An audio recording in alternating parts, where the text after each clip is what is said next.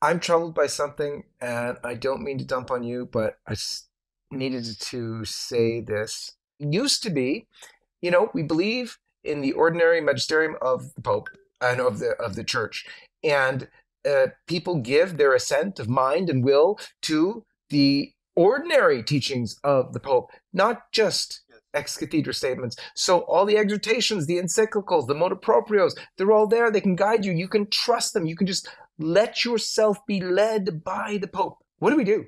Right now, we can't. Look at Amoris Laetitia. If you've already done the mental gymnastics for that, you can't do them around the Acta Apostolicae Sedis.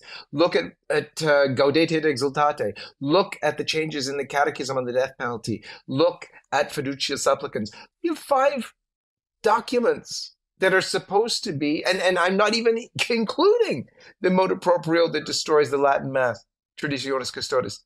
What is going on? I'm sorry, Father Durant, but it's just all solutions are very unsatisfactory to me anyway. The whole thing is wrong. What's got to happen sooner or later when we get done with this valley of tears, and it is for any devout Catholic, this is very troublesome, very troubling. When we're done with it, there has to be a resolve made by the Church that this cannot happen again. That this cannot happen again. The body of Christ cannot be put through this a second time. Why it's happening right now? I believe it because it has to happen. For whatever reason, God has willed that this happen for some sort of a purification and some sort of a better understanding of the Church as his mystical body. And you'll see there will be positive ramifications of this in the future.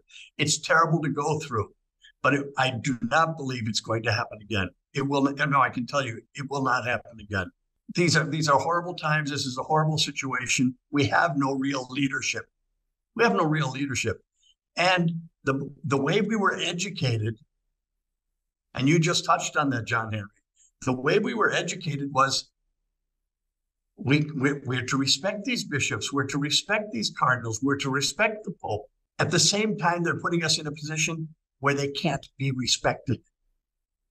It's almost like the priest who's caught with his fingers in the tills, stealing from this or sexually abusing this or that. But he loses his credibility.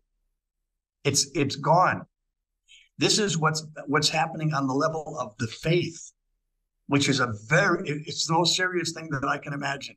More bothersome than anything else is that it is not by accident. I refuse to accept that any longer. It is not by accident. This is being done on purpose. And that's it. Here. I've also looked at this, if I may. I've been doing some serious thinking. I really have. And especially in these days, I don't know what it is about these days. Well, since he came out with the blessing nonsense. Had everything gone well from the Second Vatican Council and had everything been interpreted in the light of tradition, we would not be where we are. Nothing has been done that way. Nothing has been done in the light of tradition. We're talking 60 years of a lack of light of tradition. And this is the conclusion. Here, this is what it ends. This is how it ends. It is not going to get any worse than this because it can't. And it will get better. So I just tell everyone, please hold on, wait, take this as a personal and a collective penance for many things. For many things, we as a church, we have a lot to do penance for, especially especially in our recent history.